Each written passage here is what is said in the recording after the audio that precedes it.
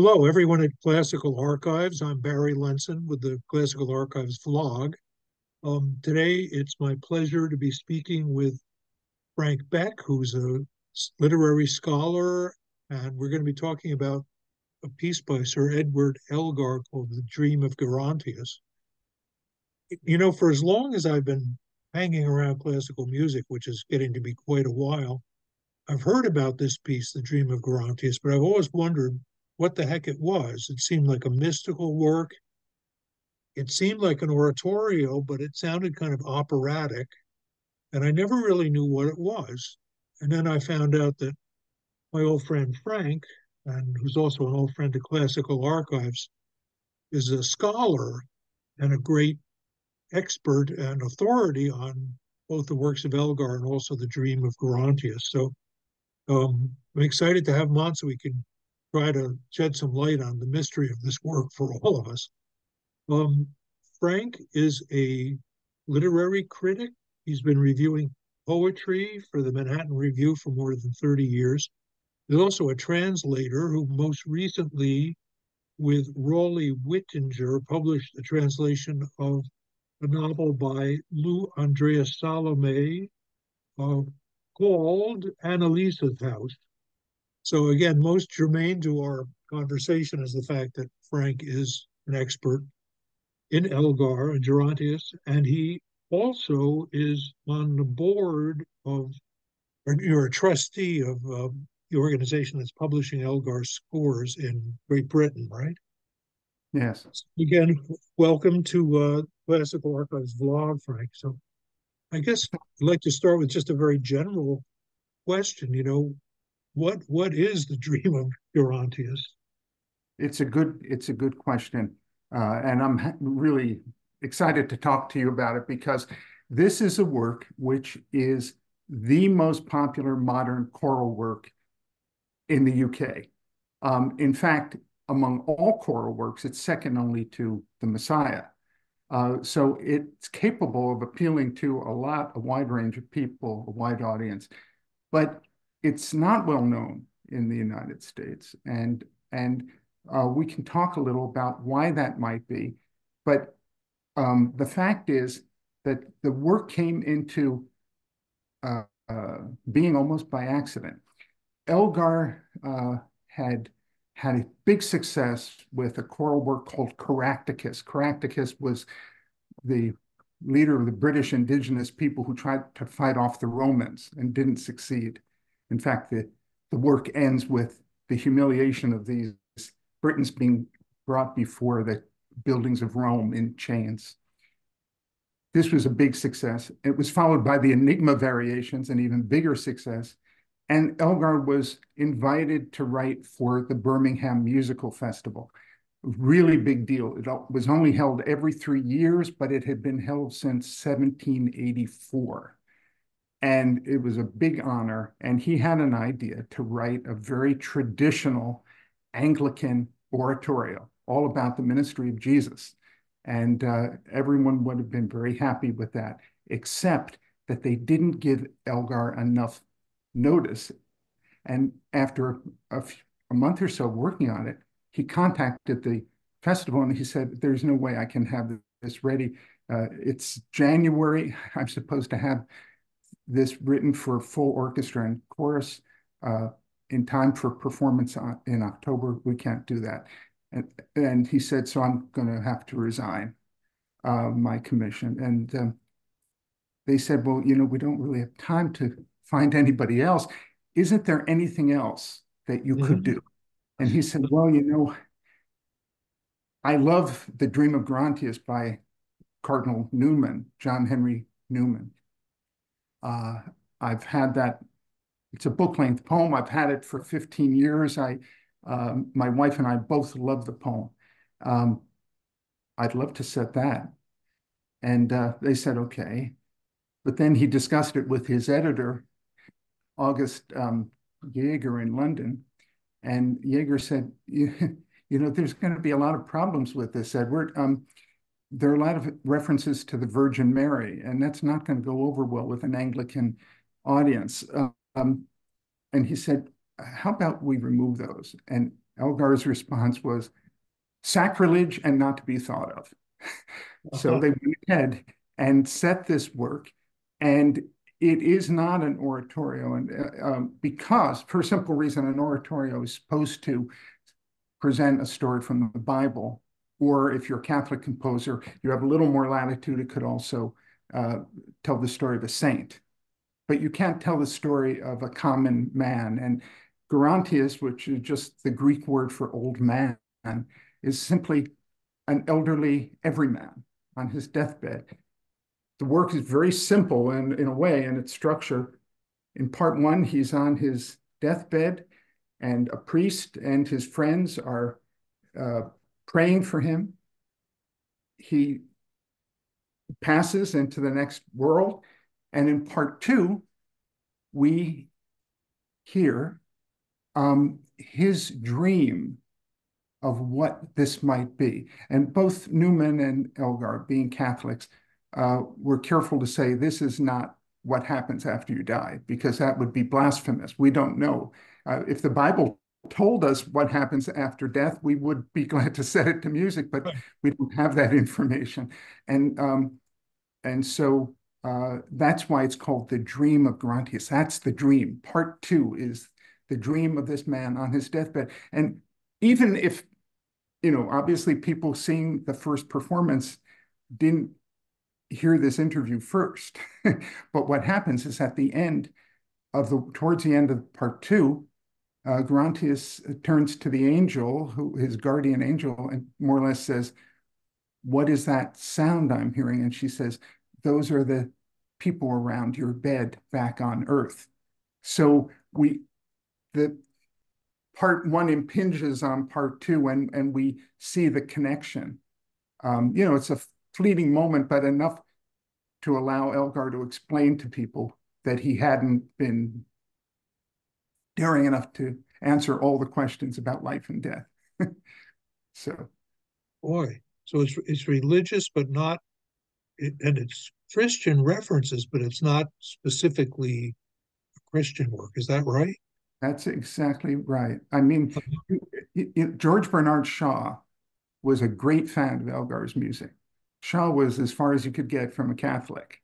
Um, and, he would, a listener like Shaw would see the work as a metaphor for man's struggle to understand. And in fact, what happens, we'll get to this, but uh, Gerontius's efforts to understand his place in the world and in the universe after death have a pretty ambiguous outcome. And Shaw would be very, I think Shaw would have thought that that was very brave of Elgar and Newman to be so honest, not to have an easy answer. And that's why, in fact, since I've touched on this, I think that's why this work hasn't really caught on in the United States, because we like religious works that, first of all, are at one remove from our own reality, like The Creation by Haydn, or The Messiah, or the Bach B minor Mass. These things happen in a kind of Olympian world that we can admire and show, experience a sense of reverence, but it doesn't really ask you any hard questions because it has all the answers already. Right. But Gerontius, uh, and this is why I think it's so popular. Remember, uh, in the UK has a state religion, which is Anglicanism. And you would think such a Catholic work would have two strikes against it. But the British have really taken this to their heart, and they ignore the theology just the way somebody reading the Iliad ignores the theology of the ancient Greeks' religion. It's just, the focus is on the human beings in the Iliad, and the focus here um, is on Gerontius, this one figure who is struggling. So, um, When did you first discover this work in your own life? you know, Barry, I've always been fascinated by the period from 1890 to 1914 when the First World War started, because I think it's really the crucible out of which the modern world came. And I was always reading literature about it and seeing plays about it, listening to the continental music, which all of which I knew very well. I knew Mahler and Dvorak and Tchaikovsky. And I mean, this is how little known Elgar was in the 1970s. I said, surely the British had a composer. Who was he? So I went to one of those big record stores down near 42nd Street that you remember. They were Sure. the size of an airport practically. And I made my way through the bins and I found Sea Pictures, a song cycle sung by Janet Baker, conducted by John Barbaroli. I took it home and I thought, how is it possible that I never heard this? This music is absolutely ravishing.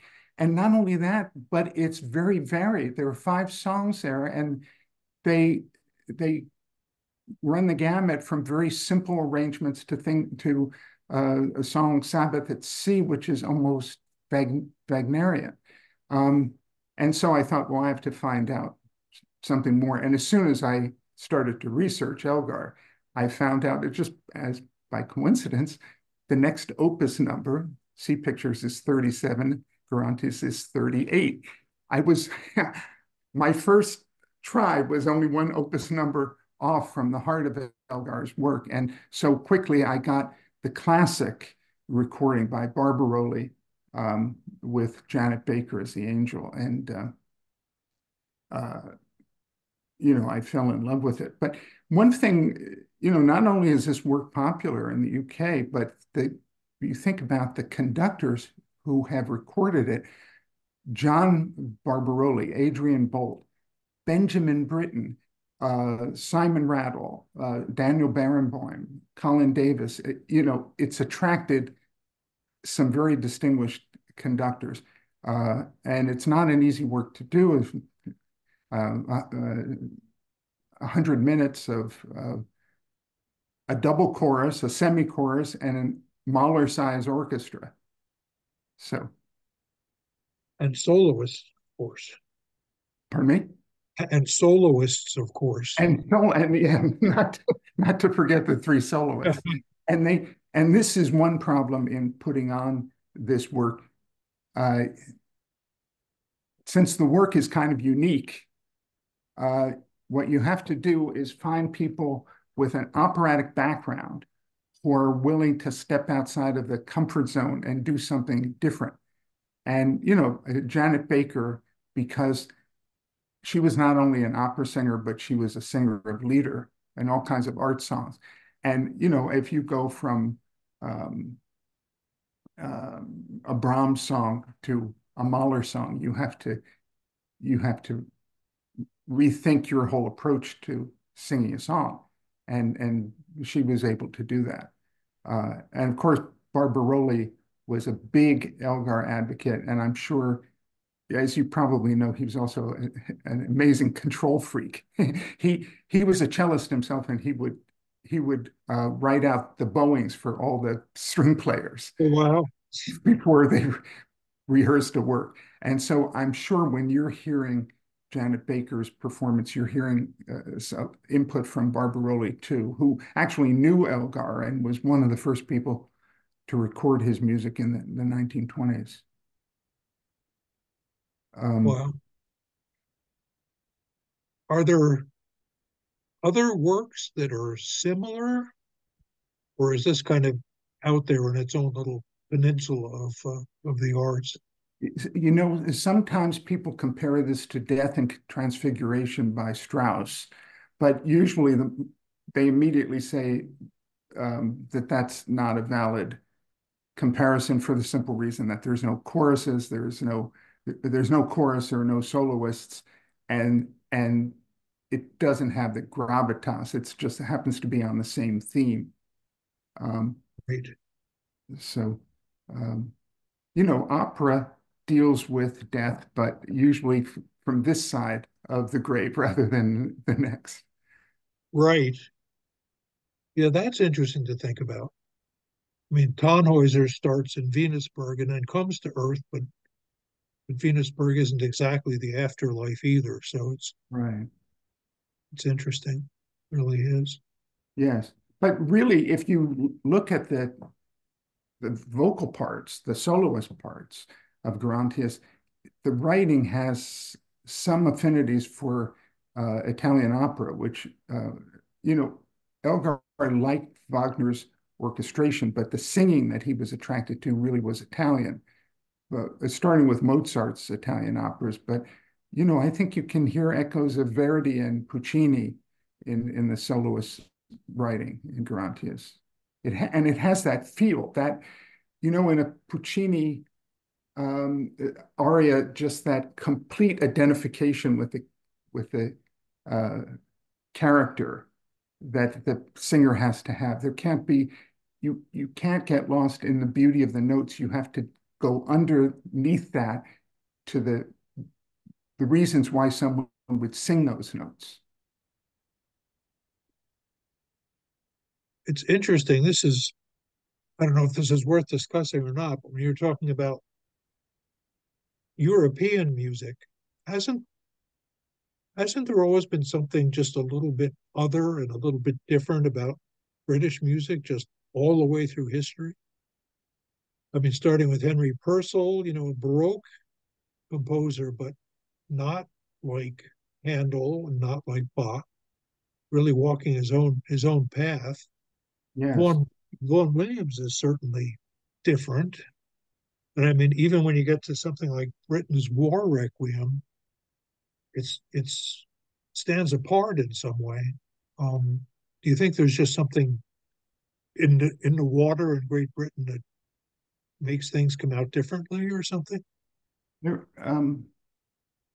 You know what? It probably has something to do with the fact that Britain, for so many years, has been Protestant, whereas in the continental countries, even Germany, where you have some Protestants, the Catholic culture is very important. And this has very practical effects about what composers getting commissioned to write church music as opposed to writing for the concert hall or for the opera house. And so it might have to do with the kinds of works that were commissioned uh, as much as anything. But it's true, British music has always had um, some special attributes. I know an American composer who said to me once, well, don't you know with British music, what you hear as British music, it's because they constantly use an interval of the fourth. The fourth keeps getting used over and over and over again. And when you hear that, you think, oh, that's British music. I doubt it's that simple, but Yeah, this fellow is convinced. well, Um, I've heard a lot of fourths in Beethoven and also, but I guess when you come right down to it, I mean, French music is its own has its own language in a way, and yes. American music certainly. So I guess it could be said of a lot of different countries. You know what, Barry? Somebody, and I can't think of his name at the moment, has done a lot of research into the work of Dvorak and Janacek and shown pretty concretely that many of their rhythms are derived from the Czech language. And there could be this has an area of thinking and research that hasn't been done much, but there can be, as you say, French music is manifestly different from German music. Part of it may be the inflection. And um, Manfred Hanek, the conductor, Right. he said that when he conducts a Brahms work with German orchestras, he says they play it in a way that reflects the Hamburg accent. And he said, if you then go on to play a Mahler work or a Strauss work, you have to remind them that these have a Viennese accent. And he says that you can hear it in the music. I Well, that's saw, really interesting. Yeah. yeah, I saw a nice video with him where someone said, "Is it that pronounced?" And he said something with a Hamburg accent, and then said the same thing in German with Viennese accent, and it almost sounded like two different languages. Because Viennese is almost inflected as like a Scandinavian, Right. has a real lilt to it, and Sure. and that's you hear that more often in Strauss and Mahler than you do in Brahms. So And I maybe guess if there were more, I guess if there were more Swiss composers, we would hear music that had the Swiss German inflection, which is yes, completely, yeah. yes, yes. But that's Well, something that people have just started to think about in recent years. So, well, um, that's really fascinating. but I should say most people who write about Elgar don't really see him as an entirely British composer because he had such roots in Germanic music. And, he in the 20 years before he wrote Gerontius, he was working as a violinist, an itinerant violinist, and also conducting the local orchestras, which were not up to much, but he got some experience as a conductor. And they played a lot of Beethoven, played a lot of Mozart, they played Spohr, they played Mendelssohn. And one concert I wish I had gone to, Dvorak came to England and performed his Stabat Mater, and Elgar was in the second violins. So you got to see Wow. Dvorak and Elgar in the same concert live. Wow. uh, um, so I think that continental music had a big effect on Elgar. The other thing that had an effect on him, and you see that in the score of Gerontius, Elgar had one real rare distinction as a composer. He was the only composer I know who could play at least one instrument from every group in the orchestra. He played the piano, of course. He played the violin, but he also played the bassoon, and he also played the trombone. So he knew the mechanics of the different orchestra groups. And this is one reason musicians love to play Elgar, because he never asks them to play anything impossible, because he knows the limitations of each instrument and he operates in a kind of optimal way within those limitations.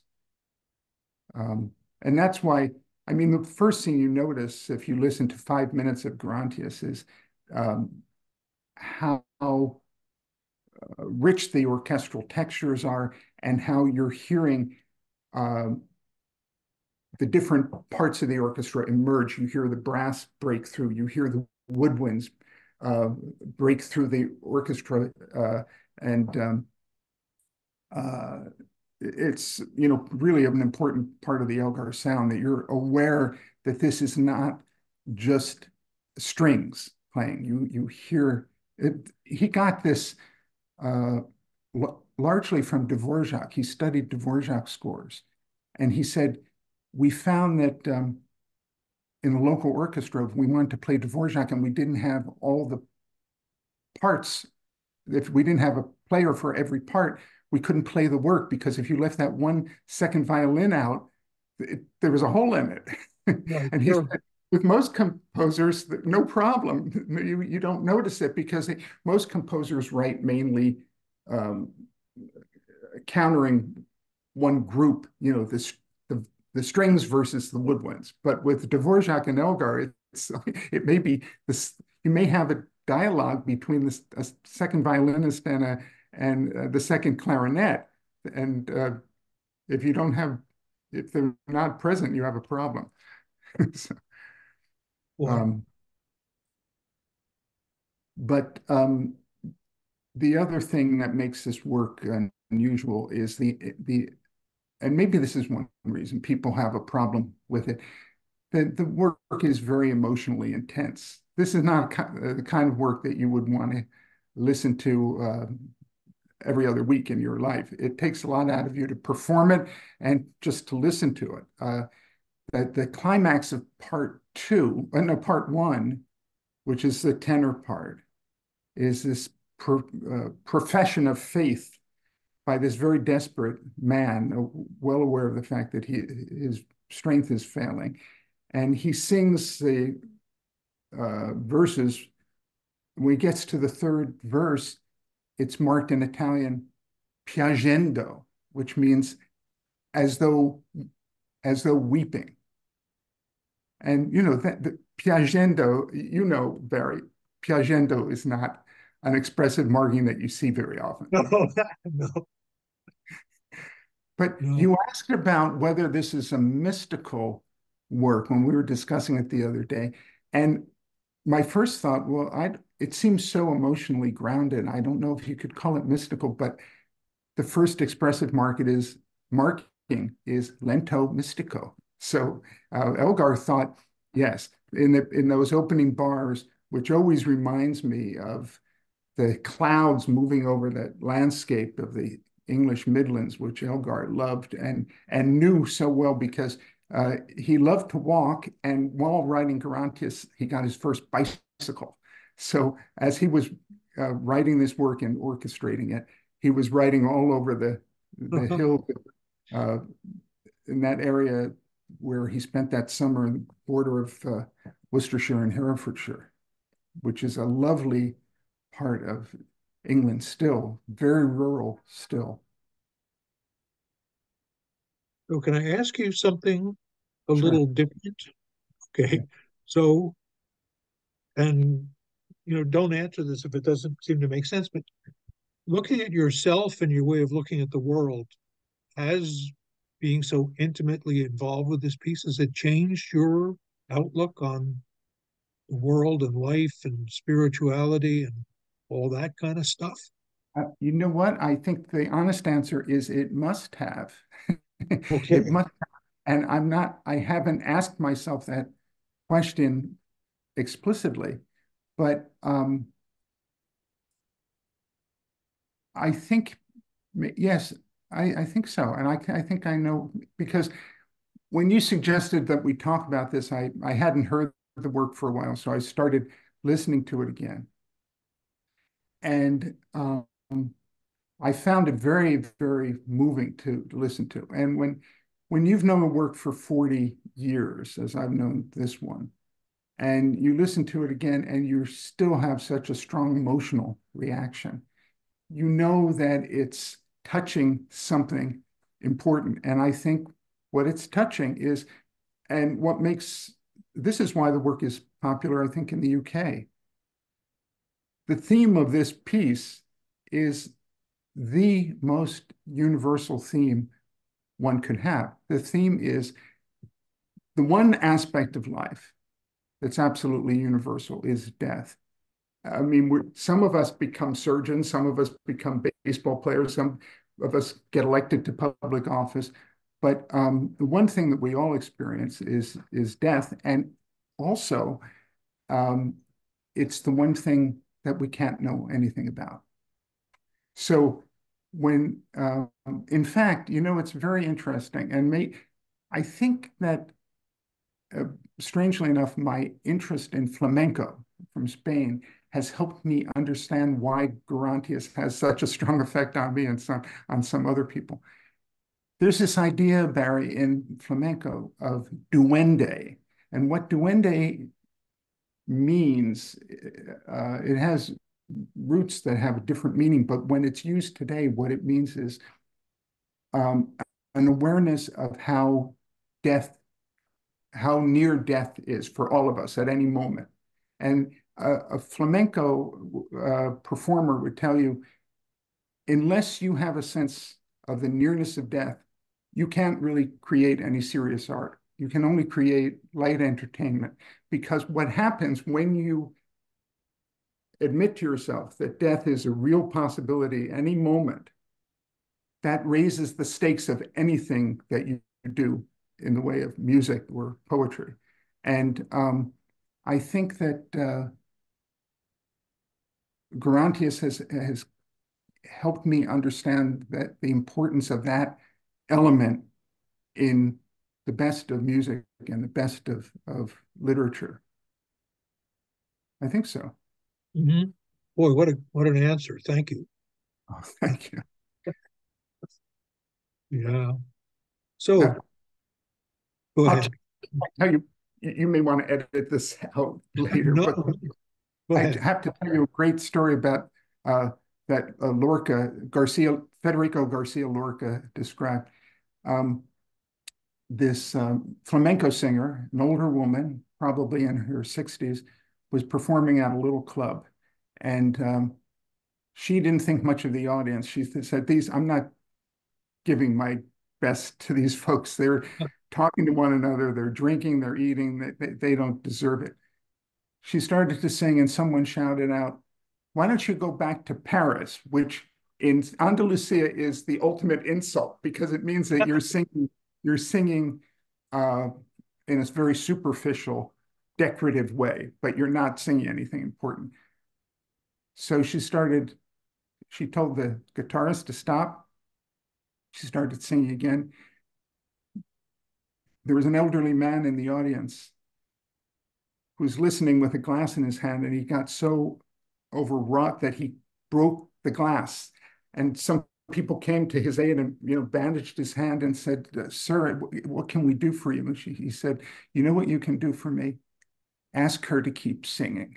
Oh, And Lorca loved that story just as a way to a demarcation between art that is a diversion and art, the kind of art that really we can't get through life without.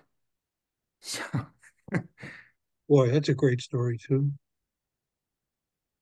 My father, who, as you know, was a painter, had a favorite saying, which I think was his own. He said, "Art is that useless thing we cannot live without." You know, it's kind of, I think that's it. yeah. So I wanted to ask the on classical archives, when people's curiosity is piqued and they want to go listen to Dream of Gerontius, there's a recording on with Andrew Davis and BBC on Shandos, which is on classical archives. So, and we'll adjacent to the window in which this interview appears on our blog, I'll have a link to that so people can go there and see that. So I wanted to ask you two things. One was if you have any comments on that recording, and also you were telling me not long ago that there's a new recording coming out, which is very much to be looked forward to. Yes. Maybe Yeah, maybe I that's think not the best sentence I just said, but so I guess that's a two-part question about both the Andrew Davis recording and also this new one that's coming along. so. Well, Andrew Davis is a very committed Elgar conductor. He's conducted almost every major Elgar work, I think. And he does a wonderful job with the score. Sarah Connolly is fantastic in the role of the angel.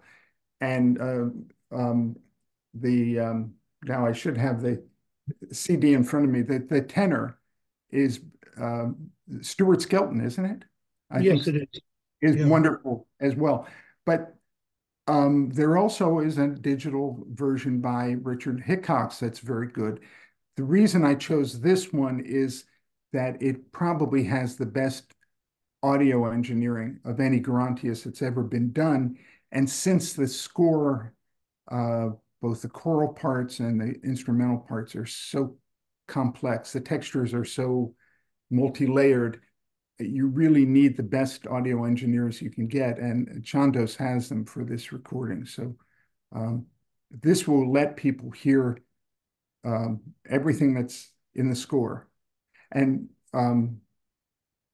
yeah, actually, the score was reissued 2 years ago, and it's a beautiful thing, actually, with every source that could be tracked down. We know where many of the sketches for the work are, and a very fascinating introduction by John Norris that recounts the letters going back and forth between Elgar and his editor as he was writing the work from January 1900 to uh, till August of 1900.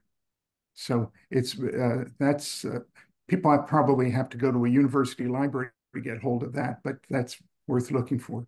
Um, but what's coming up, if people know the name Paul McCreish, they might know that he's famous for doing kind of fresh, bringing a fresh look to very well-known works like Elijah by Mendelssohn.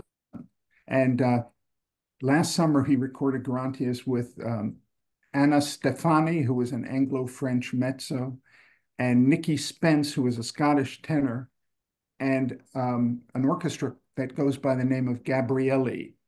And the choral, I don't know all of the choral groups that were used, but the core of it was the Polish National Choir, which has done a lot of British music, surprisingly enough.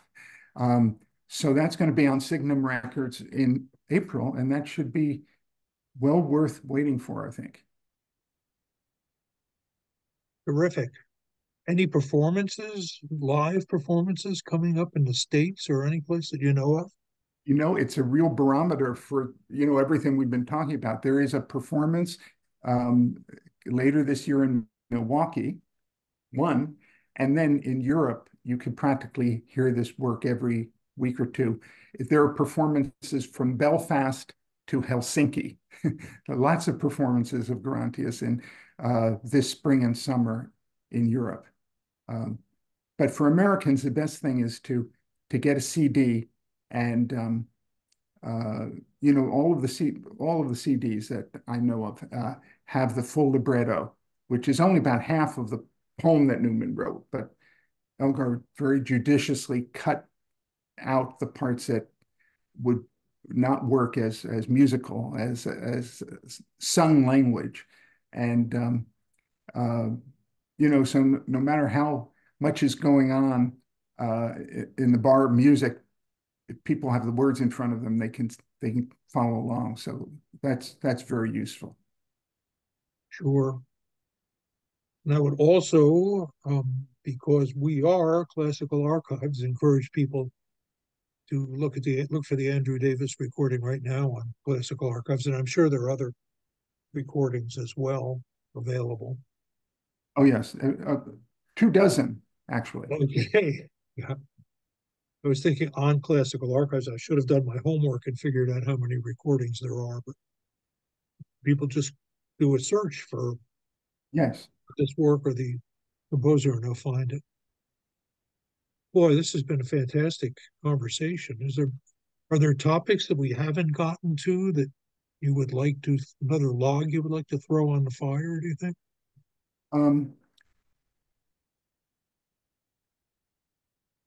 just one thing that it's slightly technical, but it's, I think, very interesting. If you listen to Gerontius, one thing that on a single hearing, you're whether you know much about music or not, one thing that's going to strike you is that there's a lot of different melodies, but they all seem to be closely related. And yet you can tell them apart. And this is important because some of them reappear in different contexts in part two, and you recognize them. And Elgar was, first of all, he had perfect pitch, which I think people as you know, many composers didn't have perfect pitch. Scriabin, for example, did not. You don't need to have perfect pitch to be a composer, but I think if you do, it makes you extra sensitive to every time there's a key change. And in Gerontius, the prelude is in D minor. The 40 minutes of music works its way to D major, but it goes through 8 keys on the way. And if you know the circle of fifths, it just goes right around the circle of fifths in a counterclockwise direction so that each change of key has one more flat than the key in front of it. And it's an ingenious thing, but Elgar knew that most people were never going to notice this. But when you listen, the music seems to evolve in a way that you can't quite put your finger on, but you know it's happening.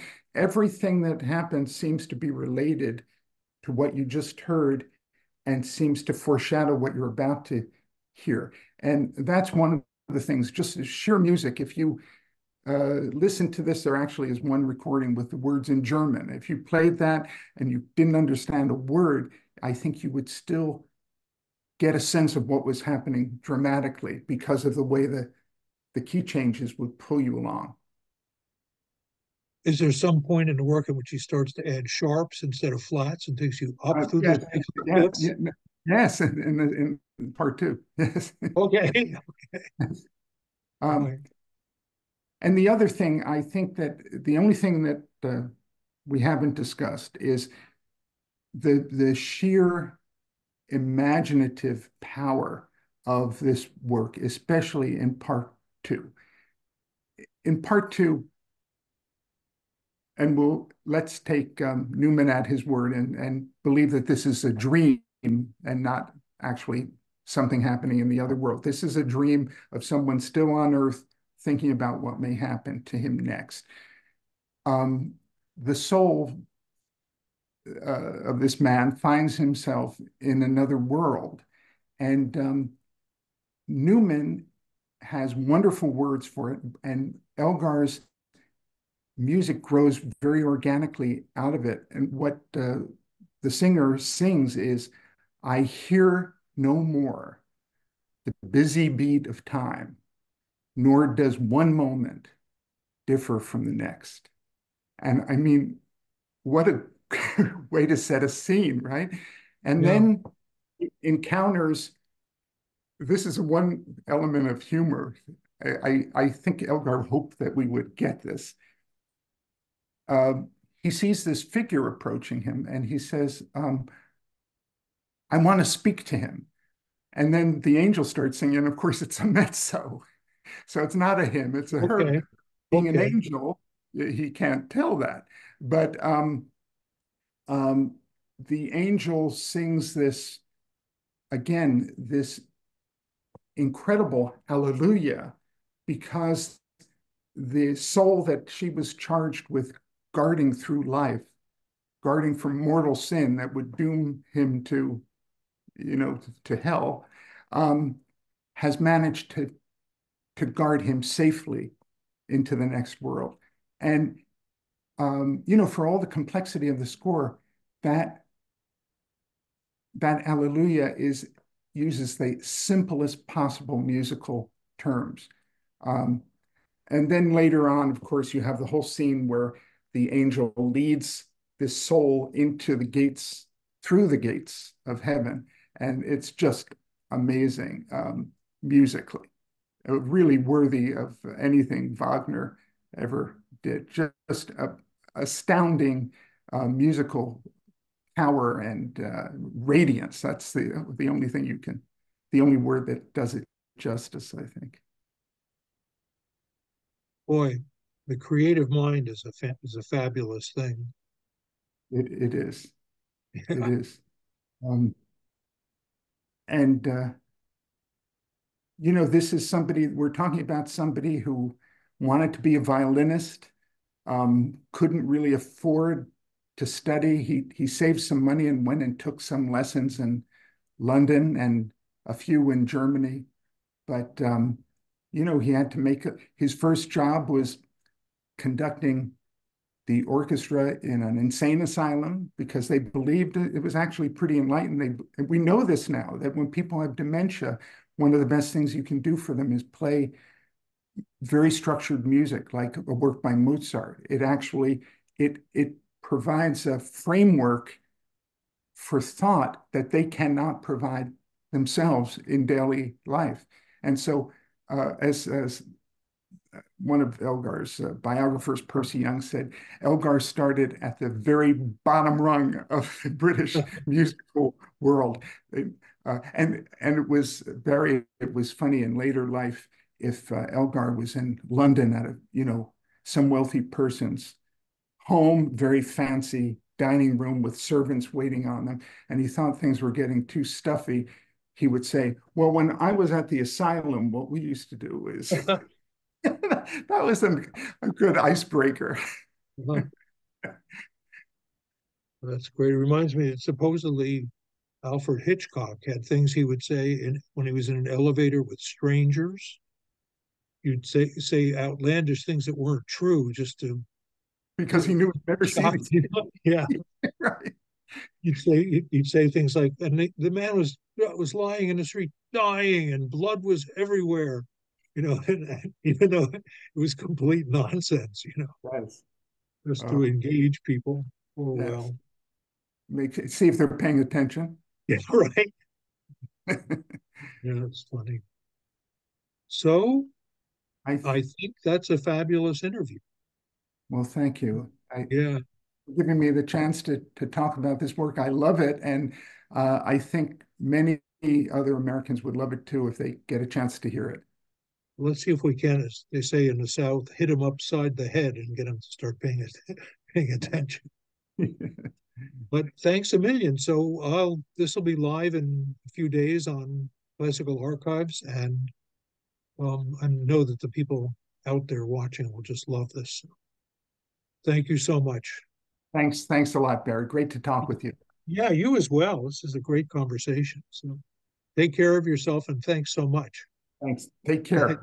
You too. Thank you. Bye. Bye.